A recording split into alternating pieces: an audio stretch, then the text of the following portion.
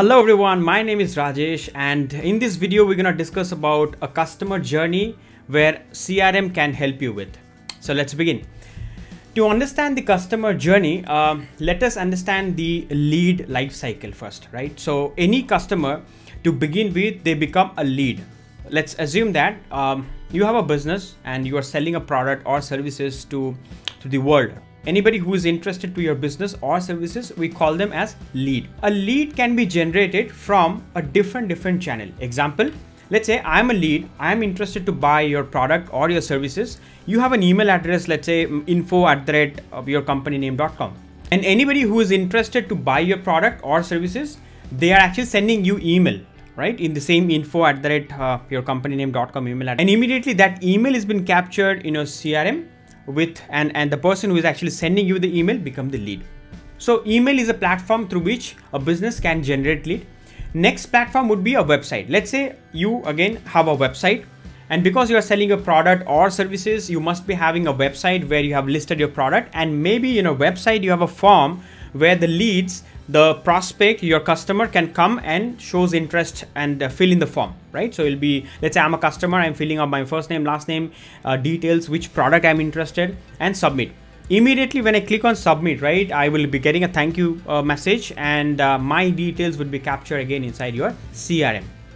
That's your second way to capture a lead. Third way to gather the lead data is, let's say I as a customer, I'm coming to your showroom or whatever you're selling. I'm coming to your place directly, and you are capturing my information into your CRM manually, right? So that's a manual lead creation, right? Fourth one is, maybe let's say because you have a nice website, you must be having a mobile application which you have given to your customers, and all the new customers, all the new leads or prospect, they're actually downloading your mobile application, and in the mobile application you're capturing your the leads data. The lead information must come from your mobile application to your CRM. That's another way to capture the lead.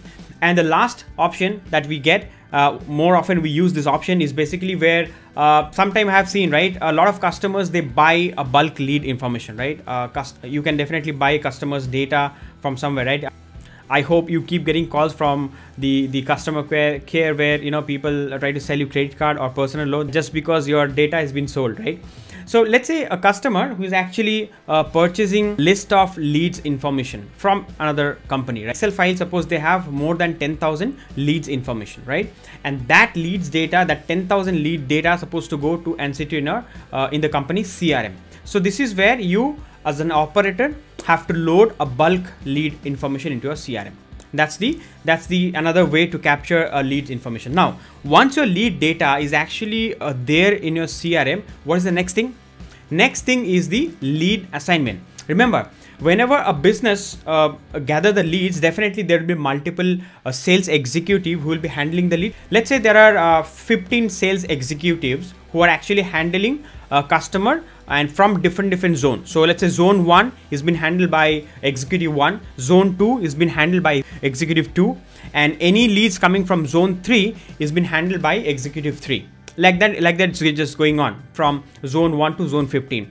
Or let's say any leads coming from different cities, so every single city is been handled by a sales executive. So whenever you find a lead coming from city A, the lead should go to your executive A.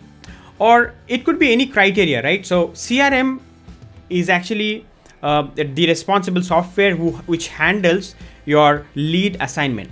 So any lead that is being onboarded into your CRM can have a business logic in the backend, which will check, okay, this lead is coming from zone 1, let's assign this to executive 1. Okay, this lead is coming from zone 2, assign this to zone executive 2. Like that, whatever the assignment rule that you can set up in the CRM, and the CRM will automatically assign the leads to the particular executives. That's the part of the assignment.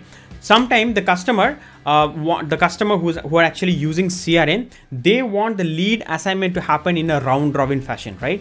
Maybe like there are 10 people, and any lead is coming first, it will go to the first executive, second go to the second executive, third, You'll go to the third executive. If the fourth executive is available, then the fourth lead will go to the fourth executive or the fifth one. This process will keep going. This is called round robin process, right? Where a lead can be assigned to an executive in a round robin fashion based on the availability, right? So these are the part of assignments, and this is again a CRM job to take care of this lead assignment part. After the lead assignment is done, what is the next? Next is the lead activities. See, people use CRM, businesses, they use CRM. The reason is to capture the leads activities.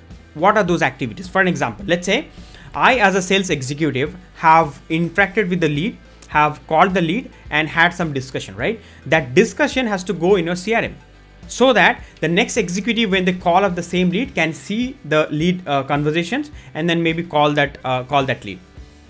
Second, the lead can have activities like, for an example, let's say it's a loan management company, okay? And this loan management company has got a few leads, and the sales executive has called the lead.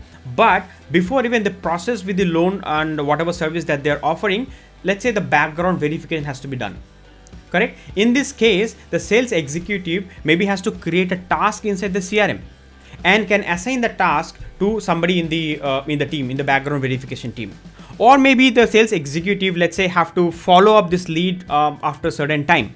So the sales executive can create a task and assign to himself that on that particular date, because the task has been assigned to him, an email notification or notification will come which say that tomorrow you have to call this lead and need to follow up. So a task or logging a call would be a part of the activity. The third activity would be sometime what happened, the sales executive, maybe they need some information from the business, and what they have to do is basically they have to jump into the Outlook or maybe the Gmail or the email server to send the email, right? Now, again, this is a CRM job to take care of the email conversations. A CRM can be configured to take care of this particular email conversation. So I, as a sales executive, can send an email to the customer asking for some document inside my CRM. I don't have to jump into some other email platform where I can send the email to the customer and I have to get back to my CRM. So CRM can be configured to do all this email conversation within the software. Okay, so these are the activities of customers. We cannot say customer yet because these are the leads so far. Now the next part of the lead is the lead status. Now lead status is one of the key field, right? So let's say where the lead has been created and initially the status is suppose a prospecting, all right? And the lead has been contacted by the sales executive. So the status become contacted. Now the lead says that I'm not interested. Can you please drop off? So the lead status would be not interested, and the lead says, yes, I'm interested. So when the lead says, yes, I am interested, he or she is no more a lead now. He could be a prospect, though he or she, I mean the lead have not paid the money yet for the service or for the product. But the moment the lead says, yes, I'm interested, the lead has to be converted, right? So this is where the actual customer journey begins, right? Again, the lead who has been converted to a prospect has not paid the money. There are again few steps that as a sales executive we have to perform, but the lead says, yes, I'm interested. So the lead has been converted.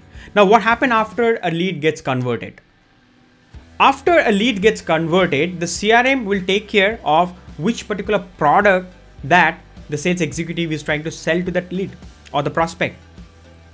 Business might have multiple or several products or services that they're selling, right? So a CRM job is to track which particular product or which particular services that the sales executive is trying to sell to this particular prospect after the lead has been converted. Once the product is been tagged with the to the particular prospect, once that part is done, now what next? Next is the quotation. See, quotation is a very important factor for a customer. So as a customer, I would definitely ask you as a sales executive, right? As a customer, I would definitely ask you to send me a quotation which will tell me, okay, at this much I have to pay for the services for the product that I'm going to buy. All right. Now the quotation will have a detailed breakdown of the service of the charges and the taxes that you are taking and so and so. Now I as a customer may accept the quote or may reject the quote, or may ask you to revise the quote. Maybe I need little more discount. So you as a sales executive again revise the quote, right? So that quote journey is also a little a journey, right, where a customer sometimes reject the code, sometimes ask the customer service executive to resend the code with the new numbers, right? So that's basically a journey, right? Once the code is been accepted, right? Once the code has been accepted, what next? Next is the orders. So the customer has paid the money. By the way, this is again the payment part also can be configured within CRM, right? So for an example, this is again a customer I just recently helped with, right? They actually had a different system where they're capturing all the payment, all the invoices data, but what they wanted is basically their sales executive, right, supposed to send the payment link to the customers. And the customers was actually going to the payment link through their mobile phone or iPad or maybe from a desktop and making the payment, right? Immediately once the payment is done, CRM was getting notified, customer was getting notified, and email and the invoice, right? A proper invoice was getting dispatched to the customers. And at the same time, because they have another system, another financial system where every single transaction data has to be stored, CRM was again sending that data to their financial system. So CRM can do all these invoice related, payment related transaction within the software itself. After the payment has been done, what happened is the order creation. So the customer who have paid the money for the order or service for the product or services that he wants to buy, CRM will create an order, right? And maybe the order might have also a life cycle, by the way. It depends on the business. Sometime, let's say after the order gets created inside the CRM, a notification will go and the order will be dispatched and the product will be delivered. So there's basically a life cycle for an order as well. If it is there, most of the customer has that life cycle. Few customer, they sell just a digital product. For them, there's no order life cycle as such. If any order life cycle is there in place for the business, definitely that can also be configured as part of the CRM software. So your order has been created after the payment, your order has been dispatched and completed. Next would be business might be doing that cross sell or upsell, right, to the existing customers. Just because the business has all the customer data, customer journey and customer history, right, all the order history and everything inside the same CRM, business can actually take a call whether to do a cross sell or upsell to the existing customer or not. And for the business, it will be really very easy. Why? Because every single data you have already inside the system. So maybe in this case, suppose customer has to pay recurring money, right? Maybe every month, end of the month, invoice should go to the customer or the payment link should go to the customer, and the customer will immediately go to the payment link and pay. Everything we can actually automate through a CRM software. So that's pretty much about the customer journey, and each and every steps of this journey that we have discussed, a CRM can help you with. Right? A CRM can definitely help a business by doing all the business automations and definitely by capturing the customers data, customers every single data inside the CRM. Okay, now if I gist everything that we have discussed so far, so very first thing is the lead. Lead may come from different channel. What are the channel we discuss? An email. A lead may come from the website. A bulk lead can be uploaded, or a lead may come to the shop and a manual lead data can be created. After the lead gets created, what next? The assignment. So a CRM takes care of the assignment part where the leads is being assigned to different sales executive based on the business criteria that you define in the CRM. After the lead assignment is done, what next? Next is the business leads activity. So every single activity of the lead is been captured inside the CRM. And after the lead says, yes, I'm interested, come to my home, give me the demo, or come to my office, give me the brochure, or do the next step, the lead has to be converted. Now the lead become a prospect. Though the lead has not paid the money yet, but it become a prospect. Now the prospect has again a journey, right? It starts with a status maybe called prospecting, and eventually after giving like demos and number of demos, the customer will be closed, either close own or close lost, right? So before the customer gets close own or lost, customer will ask you as a sales executive to send the quotation. The customer will review the quote, maybe reject or accept or revise, ask to revise, and then once the quotation part is done, the customer will make the payment. The payment and the invoice and all the order management, every single thing can be automated within your CRM. And in the end, because you have the customer data in your CRM, if any cross-sell or upsell is required for that existing customer, that also can be done within CRM. So that's all pretty much about the CRM, how a CRM can help you in the customer journey. Thank you very much for watching this video. See you in the next video.